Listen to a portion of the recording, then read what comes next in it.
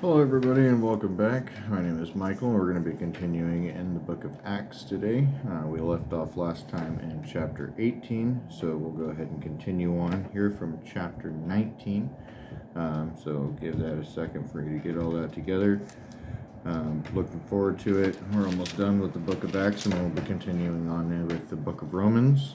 This is progressing quite nicely. I like how far we've come along. It's definitely been this is our fifth book reading. You really see the testament in regards to God's word, the walkthrough with Jesus Christ, his sacrifice that he made for each and every one of us, and the resurrection given, and then the discipleship that continued afterwards, spreading the word of God throughout the world. It's definitely something that's needed today. I believe so more than ever, as you take a look at the world, especially in today, within this month. It's definitely a civilization that is lacking God and lacking the fear of God. For if we truly understood, and the people out there truly understood what it means to have the fear of God, we would have a completely different society, a different world, and we would act differently with one another.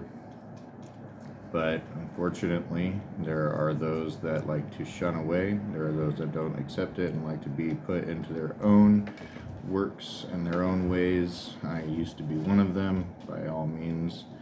I have done a lot of horrible, bad things in my day, in my life, and since coming to Christ, you can see the changes. You can see the things that I used to do that I don't like doing any longer. If you knew me personally, obviously this would be something that you would see personally, but all I can do is give my testament in regards to how so my life has been changed. He's alleviated me from so many different things now. At the same time, we're human, and we're born into sin, and that is something that's always going to be with us until we come to Christ in the world after, when we're taken up into heaven, for those of us who are truly saved and given their lives to Christ. So with that, I'll go ahead and quit rambling on here, and I will just get right into it. So again, we're on chapter 19 in the book of Acts. Paul in Ephesus. And it happened that while Apollos was at Corinth, Paul passed through the inland country and came to Ephesus, where he found some disciples. And he said to them, "Did you receive the Holy Spirit when you believed?" And they said, "No, we have not even heard that there is a Holy Spirit." And he said, Into what then were you baptized?" They said, "Into John's baptism." And Paul said, "John baptized with the baptism of repentance, telling the people to believe in the one who is to come after him, that is Jesus." On hearing this, they were baptized in the name of the Lord Jesus Christ. And when Paul had laid his hands on them, the Holy Spirit came on them, and they began speaking in tongues and prophesying. There were about 12 men in all. And he entered the synagogue and for 3 months spoke boldly, reasoning and persuading them about the kingdom of God. But when some became stubborn and continued in unbelief, speaking evil of the way before the congregation, he withdrew with them, and he took the disciples with him, reasoning daily in the hall of Tyrannus. This continued for 2 years, so that all the residents of Asia heard the word of the Lord, both Jews and Greeks. Verse 11, the sons of Sceva.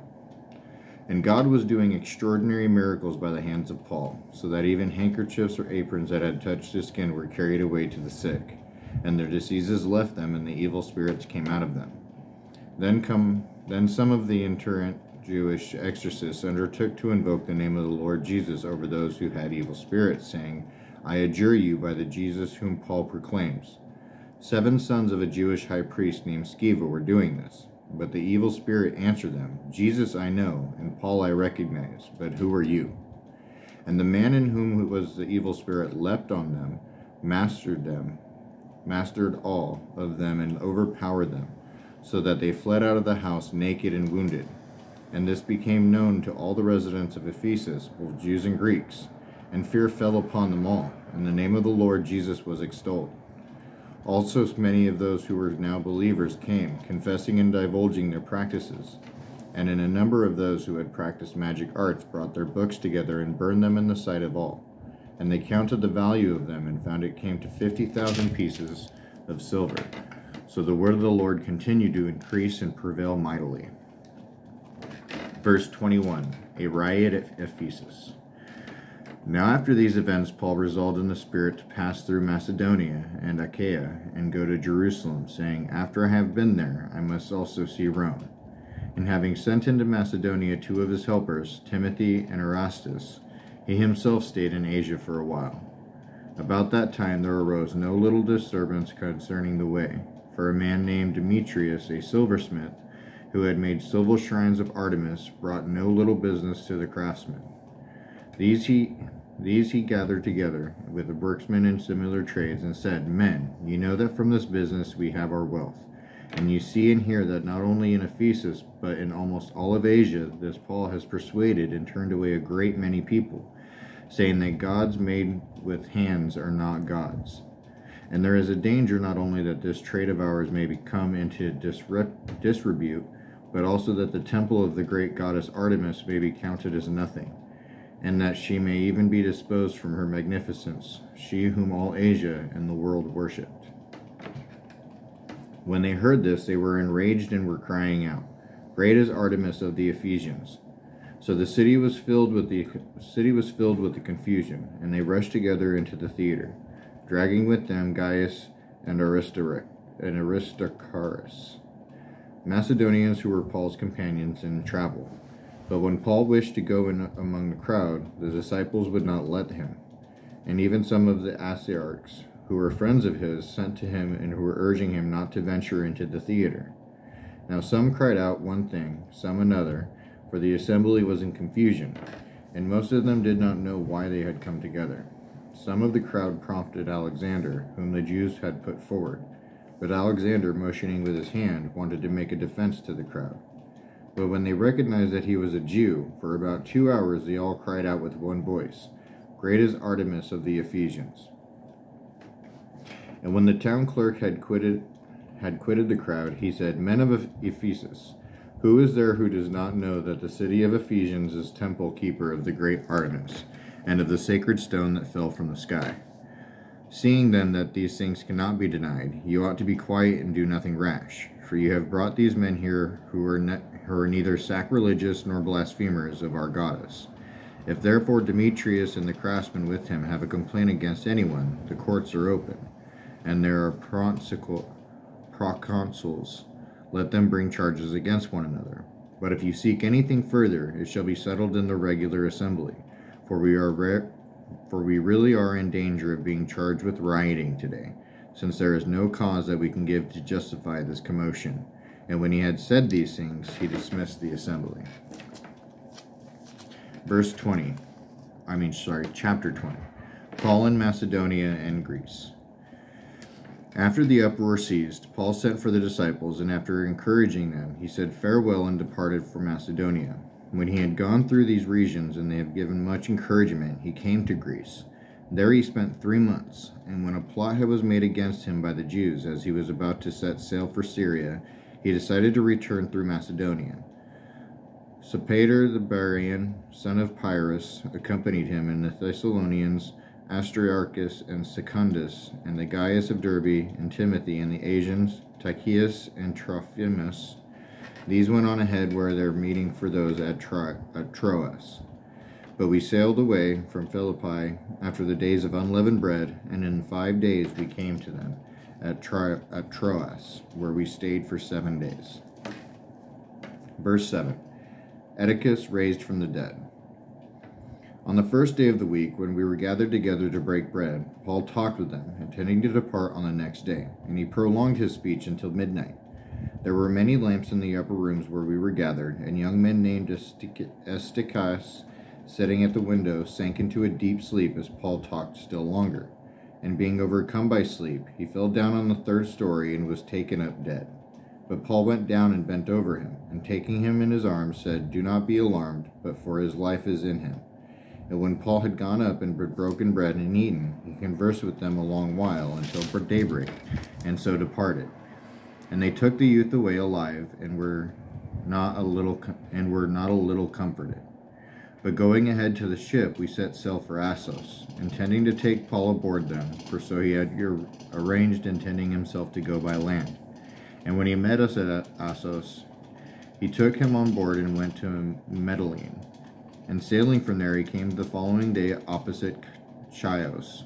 The next day we touched the Samos, and the day after we went to Miletus. For Paul had decided to sail past Ephesus, so that he might not have to spend time in Asia, for he was hastening to be at Jerusalem, if possible, on the day of Pentecost. Verse 17. Paul speaks to the Ephesian elders. Now from Miletus he sent to Ephesus and called the elders of the church to come to him. And when they came to him, he said to them, You yourselves know that I have lived among you the whole time from the first day that I set foot in Asia, serving the Lord with all humility and with tears and with trials that happened to me through the plots of the Jews. How I did not shrink from declaring to you anything that was profitable, and teaching you in public and from house to house, testifying both to Jews and to Greeks of repentance towards God and of faith in our Lord Jesus Christ. And now behold, I am going to Jerusalem, constrained by the Spirit, not knowing what will happen to me there, except that the Holy Spirit testifies to me in every city that imprisonment and affliction await me. But I do not account my life of any value, nor as precious to myself, if only I may finish my course in the ministry that I received from the Lord Jesus, to testify to the gospel of the grace of God. And now behold, I know that none of you among whom I have gone about proclaiming the kingdom will see my face again. Therefore I testify to you this day that I am innocent of the blood of all, for I did not shrink from declaring to you the whole counsel of God. Pay careful attention to yourselves and to all the flock, in which the Holy Spirit has made you overseers to care for the church of God, which he obtained with his own blood. I know that after my departure fierce wolves will come in among you, not sparing the flock. And from among your own selves will arise men speaking twisted things to draw away the disciples after them. Therefore be alert, remembering that for 3 years I did not cease night or day to admonish every one with tears. And now I commend you to God and to the word of his grace, which is able to build you up and to give you the inheritance among all those who are sanctified. I coveted no one's silver or gold or apparel. You yourselves know that these hands ministered to my necessities and to those who were with me. In all things I have shown that you by working hard in this way we must help the weak and remember the words of the Lord Jesus, how he himself said, It is more blessed to give than to receive. And when he had said these things, he knelt down and prayed with them all. And there was so much weeping on the part of all. They embraced Paul and kissed him, being sorrowful most of all because of the word he had spoken, and they would not see his face again, and they accompanied him to the ship. Chapter 21. Paul goes to Jerusalem. And when he had parted from them and set sail, he came by a straight course to Kos, and the next day to Rhodes, and from there to Patara. And having found a ship crossing to Phoenicia, we went aboard and set sail.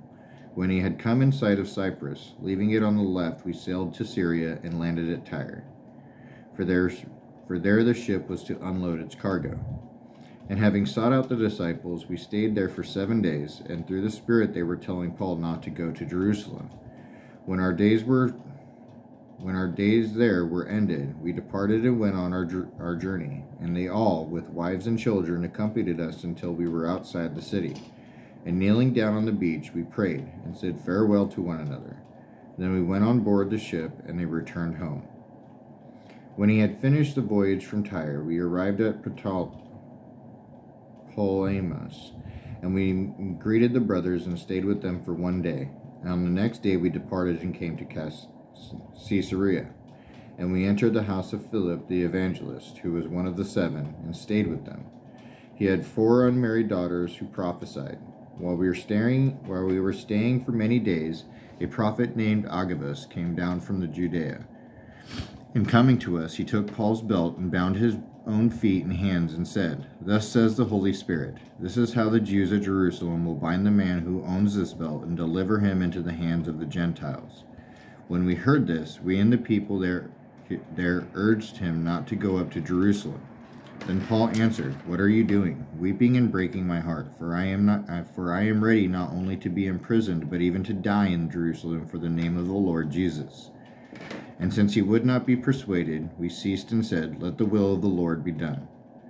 After these days we got ready and went up to Jerusalem, and some of the disciples from Caesarea went with us, bringing us to the house of Manasseh of Cyprus, an elderly disciple with whom we should lodge.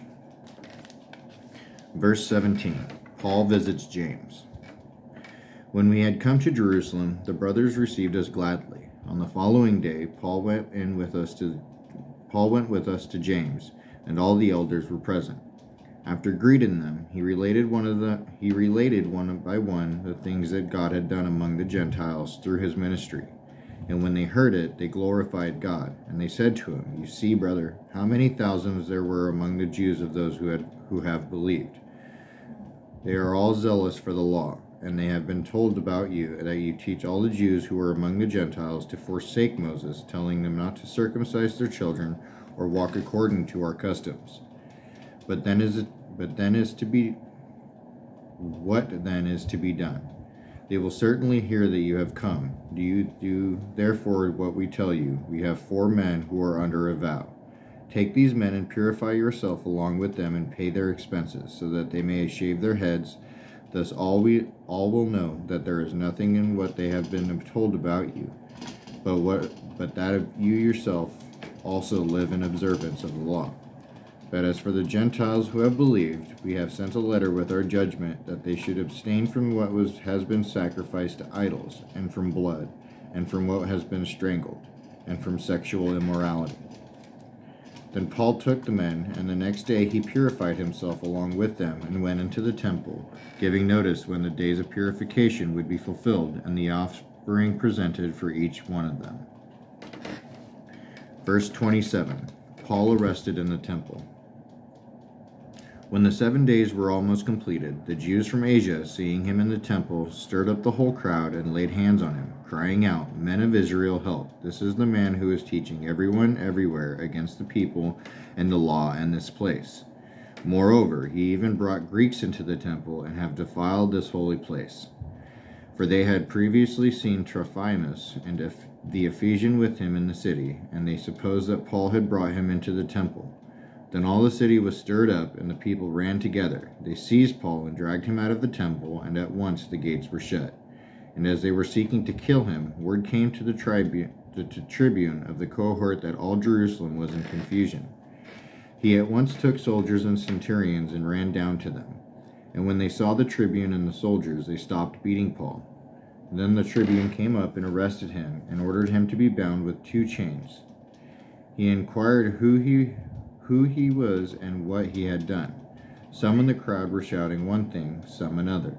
And as he could not learn the facts because of the uproar, he ordered him to be brought into the barracks. And when he came to the steps, he was actually carried by the soldiers because of the violence of the crowd, for the mob of the people followed, crying out, "Away with him." Verse 37. Paul speaks to the people. As Paul was about to be brought into the barracks, he said to the tribune, "May I say something to you?" And he said, "Do you know Greek? Are you not the Egyptian then, who recently stirred up a revolt and led the 4,000 men of the assassins out into the wilderness?" Paul replied, "I am a Jew from Tarsus in Cilicia, a citizen of no obscure city. I beg you, permit me to speak to the people." And when he had given him permission, Paul, standing on the steps, motioned with his hands to the people. And when there was a great hush, he addressed them in the Hebrew language, saying, we'll go ahead and do 22, because I don't want to leave you guys on a cliffhanger, because it's getting good, as always gets good. So chapter 2, and Paul's saying, "Brothers and fathers, hear the defense that I now make before you." And when they heard that he was addressing them in the Hebrew language, they became even more quiet. And he had said, "I am a Jew, born in Tarsus in Cilicia, but brought up in the city, educated at the feet of Gamaliel, according to the strict manner of the law of our fathers, being zealous for God as all of you are this day, I persecuted this way to the death. binding and delivering to prison both men and women, as the high priest and the whole council of elders can bear me witness. From them I received letters to the brothers, and I journeyed toward Damascus to take those also who were there and bring them in bonds to Jerusalem to be punished. As I was on my way and drew near to Damascus, about noon, a great light from heaven suddenly shone around me, and I fell to the ground and heard a voice saying to me, Saul, Saul, why are you persecuting me? And I answered, Who are you, Lord? And he said to me, I am Jesus of Nazareth, whom you are persecuting. Now those who were with me saw the light, but did not understand the voice of the one who was speaking to me. And I had said, What shall I do, Lord? And the Lord said to me, Rise and go into Damascus, and there you will be told all that is appointed for you to do. And since I could not see because of the brightness of that light, I was led by the hand by those who were with me, and came into Damascus.